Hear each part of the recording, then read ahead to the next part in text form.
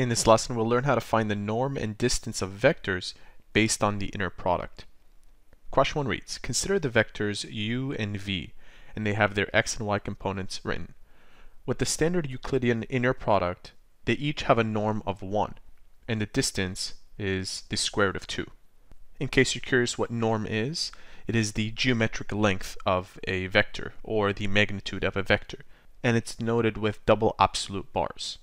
We're expected to use the weighted Euclidean inner product of u and v, being this expression here, to find the norm of u and v and the distance between them. The first thing that I'll do is try to find the norm of the vector u. And I'll represent it as u with these double absolute bars. And to find this, we use the weighted inner product of u and u. This will be raised to the power of 1 over 2. In other words, we're square rooting the components of u and u after plugging it in to the weighted inner product.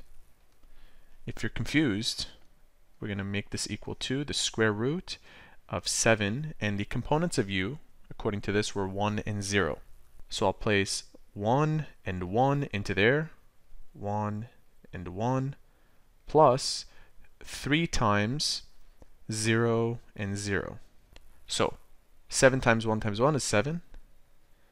The norm of u is the square root of 7.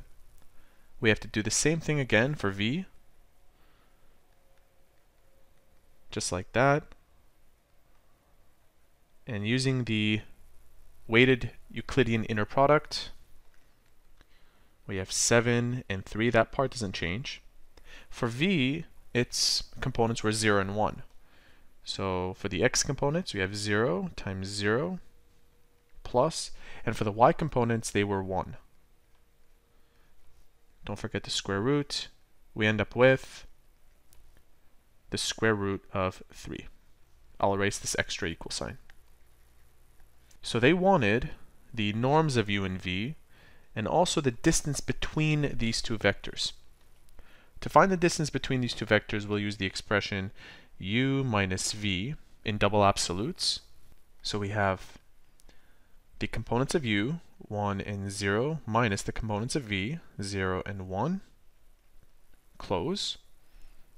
That's equal to 1 minus 0 is 1, and 0 minus 1 is negative 1. So pretend that this is the resultant vector after subtracting the two, and we'll do the same thing as we did here for this resultant vector. Let me make some more room. So I have this part equal to the square root 7 times 1 times 1 plus 3 times negative 1 times negative 1. The answer to the inside part here, the radicand, is 10. The square root of that is the distance between u and v. That's the answer to question number 1. Let's move on to question 2. Find the distance between u and v. Notice that this is in 3D space. We have 3 components using the Euclidean inner product shown here.